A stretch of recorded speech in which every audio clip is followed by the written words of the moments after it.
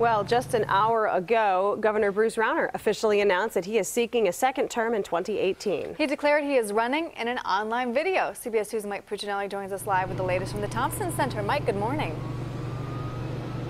Hi, and the Associated Press says this could end up being the most expensive governor's race in American history.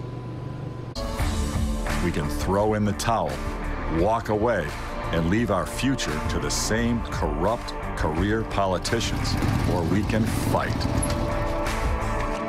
I choose to fight.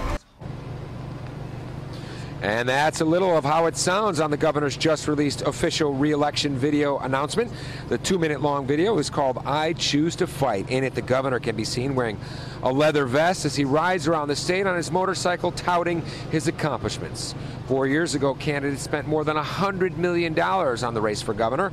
This year, spending is expected to far exceed that.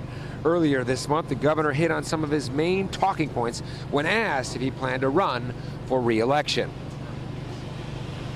We can have a movement to dramatically change Illinois and improve our state. And I believe we can do this in the coming months. I will do everything I can to help lead that movement. We need to change. Our system's broken. We need dramatic change.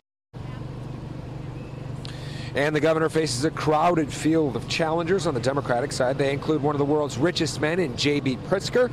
He's been running ads for months. Robert Kennedy's son, Chris Kennedy, is also running. He runs business operations for one of America's best-known families. And State Senator Daniel Biss is also in the race, but he trails his well-heeled competitors badly when it comes to fundraising in this one. And the most expensive governor's race in American history cost well over $200 million. And analysts say this one could far exceed that.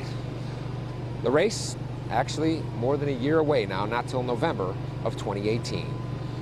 Reporting live outside the Thompson Center, Mike Puccinelli, CBS 2 News. Marissa, Aaron? All right, Mike, thank you.